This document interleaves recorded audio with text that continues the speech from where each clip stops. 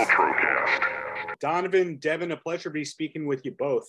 And the first question we'll throw at Donavon and go, how are you? And does anyone get to call you Don, or are you Donavon to everybody?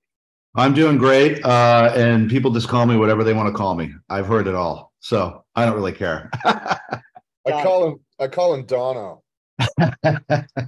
Hey, it's great to have nicknames. It is an honor when people use the mental real estate to give you a new name. He calls me D-Dog. D-Dog. What up, D-Dog? Well, it's so funny because I've called my son Orion. I've called Orion O-Dog his whole life. It's just kind of funny that worked out that way. Totally. Now, what's not funny is the fact that you're changing history with this upcoming tour. But before I figure out and ask a bunch of things about this tour, who are you breaking the record of? Is it George Thorogood? Is it the Melvins? Do we know? We don't really know exactly who it was, nor do we care, because we're going to break this record, and that's all that matters. Yeah, we're certainly not here to give any props or press to anyone before, because we are out to annihilate them. Annihilation through art. That's, I'm sure, why most people make art. But the see it all. No, it's all tongue in cheek, right? It's all like, we just want to have fun and like claim this record, which is rightfully going to be ours if everything will maneuver the way we need it to. Yeah, I do not envy the workload that's going to happen, but I'm sure once it's done, you'll go, that was fun. Maybe we can now do it in 48 days or something like that. But in the meantime, the See It All single and video is fantastic. I love the accompanying EP and all that. Now, did the idea for the EP come as soon as you had the tour, or are you just saying See It All so many times that you went, this is a song? Well, the tour got booked, and then I went out and did the Allman Family Revival. And during that time, I was like, Devon, let's try to sit down and write a couple of songs, and maybe we'll have enough to like make a record or an EP. And there was no pressure. If it came, and it did. And Luther Dickinson was on that tour as well. He ended up producing it. And I'm really glad we put the time in to make it happen, because, this tour, which is really unique about it, is Devon and I are joining both bands together. We're doing one show together. And I thought, God, it'd be so great if we wrote new songs and we're able to play those every night, as well as stuff off of each of our catalogs. And that all came together and happened. And I think that's an important part of this tour, is that we're not just going out and just choosing songs that we've already played before. We have new stuff, which is going to be really fun.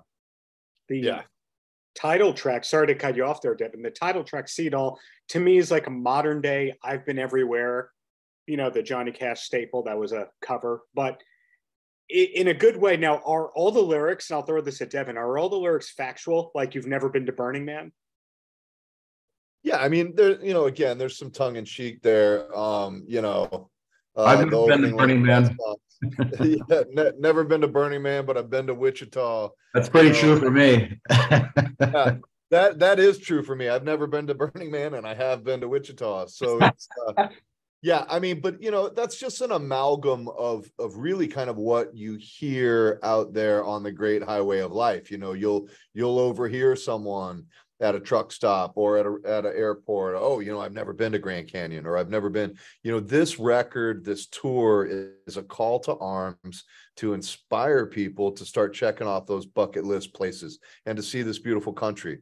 Like the song says, you don't have to go too far to see it all. You can just take a different road, end up in a different county, and see something that might blow your mind or make you look at life a little different that day. That's what this record's about. The lyrics kind of all are this intravenous, interstate that all lead to one place, which is inspiring to go. Got it.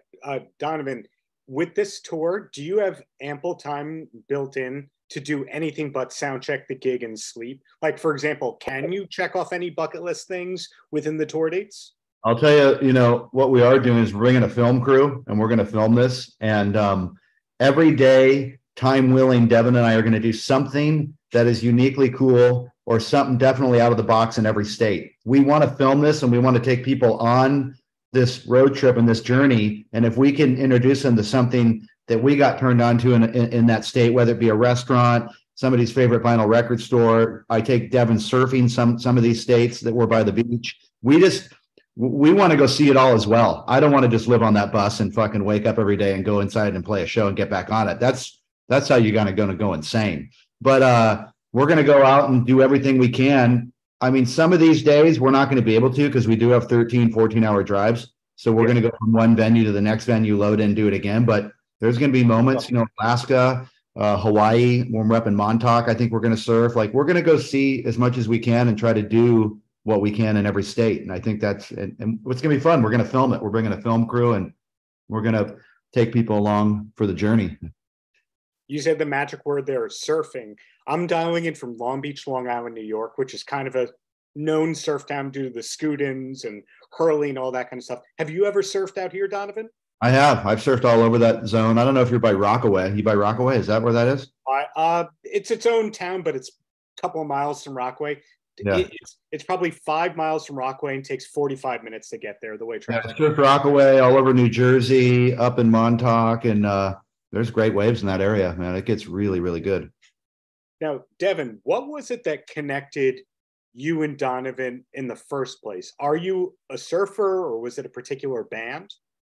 No, we were at Americana Fest 2017, I want to say, and I had always heard about Donavon, but I didn't know much about him, and we were kind of all there. It was a big jam that night, and Dwayne Betts and I showed up, and there was like some celebs in the house and shit. It was just kind of one of those like Americana Fest, like Nashville hangs, and I'm like, who's this motherfucker?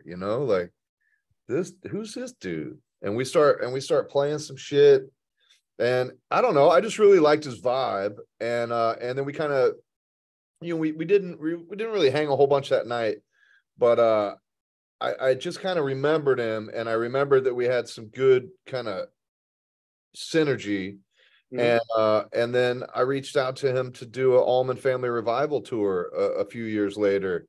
And that's where we really got to know each other and found out that, we have a lot of similar aspects of our lives and similar, cats, so it's just very, very simpatico. When I had this idea, like 10 years ago, when I turned 50, this idea kind of started to percolate again. And I'm like, well, that would be fun to do just with my solo band. Like, I'm going to go out, like, that seems so lame. Like, you need to co-conspire with somebody. He's the first guy that came to mind, the only guy. I mean, it was like instantly, like, Donavon's turning 52. Donavon's turning 50 also, I should say. Not 52, 50 also. Yeah. Play on words. So, like, he was in before I could even finish describing the tour. He was like, yeah, I'll do it. And I was like, okay, but like, wait, you should hear the rest of it. No, I'm in. And it was like, I love that it's new, that it's exciting, and that it's like, we're attempting to do it. Whether we do it or not, it's going to be a fucking great go, and we're going to, try something new. I mean, we've been doing this for 25 years touring, and it's like another summer tour, but I've never done one like this. And I think it's important when you get a little longer in the tooth, we're at an interesting age at age 50, because we've earned our stuff here on tour. We're not 22, but we're not, falling apart in 84 either. We're right in the middle. We're right at the peak of our powers. We know what we know from what we've learned. We've got the street smarts. We've got the touring histories. So at this point, you start looking for things that are clever, some things that are different tone. Maybe you go out on an acoustic run or a storyteller's run or a collaborative run, or you put one albums in its entirety. And these aren't gimmicks. They're just new ways to approach the tour so it doesn't get stale, And this is really a fun one. And this can become a model for future use. We can pick this model up whenever we want. Well, Devon, can I throw a compliment at you? Some people don't like getting compliments. I am a Leo. I am a Leo male. Shower me with your compliment. Okay. So I said this on a podcast when I was a guest. I said that Devon Allman cracked the code for tours with the Allman Family Revival. where when we were trying to get all the Van Halen tribute stuff to happen, and people going, well, you know, Dave and Alex can't play a full show. I was going, no, Allman Family Revival style, where Dave comes out for a couple songs, Alex comes out for a couple songs, special guests cover all this stuff. I think that you cracked the code for every future classic rock band with the Family Revival tour. Thank you for saying that. I can't really take credit. I stole it from The Last Waltz. That's the best blueprint on earth. If you haven't ever seen the band, The Last Waltz, it's the finest music movie ever made. And that blueprint is the blueprint for the revival. And I appreciate you saying that.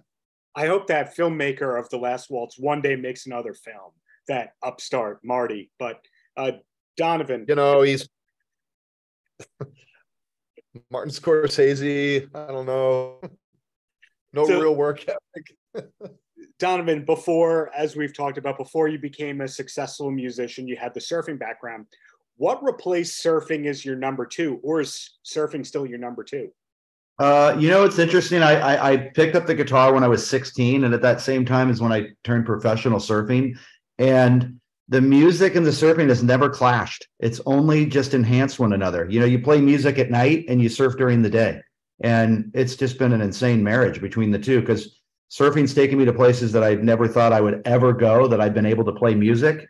Sure. And then the music's taken me to places that I would probably never would have gone because there was no waves in my surfing world. So they've just both really have been amazing, because as I was traveling with all my surfing adventures, I just brought the guitar with me and I just would learn from people all over the world. Like I'd see somebody playing and be like, oh, what are those chords? What are this? Teach me that, teach me that. And so one thing led to another, and I've never stopped doing either of them. I love them both so much. You know, music is a thing that for me, I really enjoy playing with people and sharing that with people, and, you know, live concerts. And then when you go and surf, it's just a strange thing that you do. And you're very isolated. It's you by yourself on that board and on that wave, and something incredible may happen and you're the only one that sees it and feels it. But the cool thing is those same feelings happen when you're on stage, but you share it with a bunch of people. So I don't know. It's like an addiction. I love both of them so much. But before I ask my last question, I'm just surprised you didn't say golf, that golf became it, because every blues guitarist, punk guitarist, metal guitarist seems to be into golf as of, say, 45. Yeah, I know. I've played golf a couple times, but I don't know. It's hard for me to. It's all right. It's hard for me to stay out there for 18 holes. It's like 3-4 hours. It's like I kind of feel like I got other shit to do. But I'm a fan of 9 holes, you know, and like, or 9 holes, lunch, and then 9 more. John Ginty from the Allman Betts band got me into it, and I always I never really saw the appeal until I went and did it. And the appeal for me was being out in nature and being disconnected from all the devices and the laptops and the phones. And it was really nice to be out there. And it's like, you know what? Nothing's going to interrupt this commune with nature and friends for a few hours. And I love that aspect. I don't get to do it nearly enough.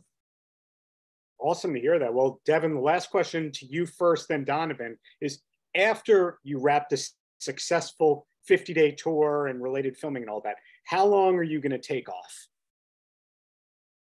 I built in 75 days off, which is 2.5 months. So I'll come home and have 75 days before the next tour, and anyone that follows me knows what that tour will probably be, but hasn't been announced yet. Fingers crossed. And Donavon, same question at you before I let you go. How long are you taking off after the 50 days? Really no days off. We do Beach Life Ranch Festival on the 22nd. And then I play the following weekend on a Saturday. And then I'm going to Brazil in October. And, you know, it just never stops. I don't look at this as like, you know, whatever. It's going to be we're going to go out and attempt to do this thing. And what does Petra say about this? What does she say about this? She thinks we're fucking crazy. Are you kidding me? But she's going to be at the last gig with a bottle of champagne, and if we pulled it off, we're celebrating. And I'm not going out on full tours. I'm telling you, I'm doing a one-off the next weekend. Then I'm going home for probably a month. Then I go to Brazil, then I'm off for like, you know, a month, and I go to Mexico in December, and then I do the end of the year run. But whatever, it's just little work here and there, you know. It is what it is. I just, you know, one day at a time, man. Fuck. Well, bringing it all together here, I'm looking forward to the footage that you film. I'm looking forward to both of your future tours. I'm looking forward to both your future recordings, and thank you for the many years of great art, both of you. Thank you. Paltrocast.